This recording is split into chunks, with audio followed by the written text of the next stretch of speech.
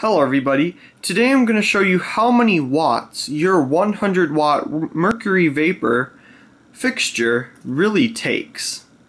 So of course we have a 100 watt Mercury-Vapor fixture right here, and we're going to plug it into our little watt meter here, so we will turn it to watts. This is the current voltage, that is as of right now. Here is the watts, and let's plug this thing in.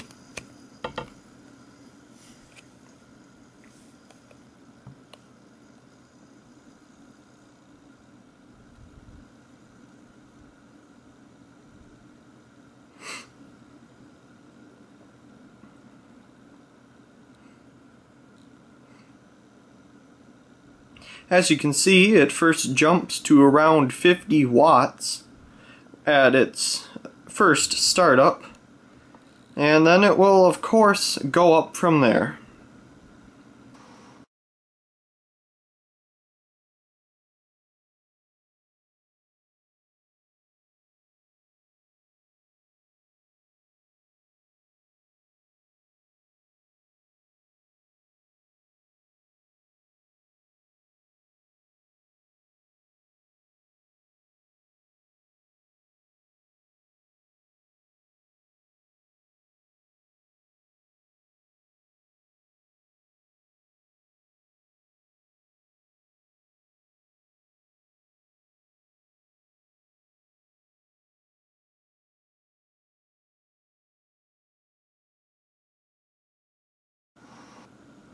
And as you can see, now it is starting to level out at 127 watts.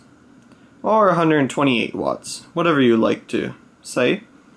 So that's how many watts your 100 watt Mercury-Vapor light fixture really takes. And here are the current amps, which looks like it went up. And here's the watts again. So thank you very much for watching, and also please comment, rate, and subscribe. Thank you.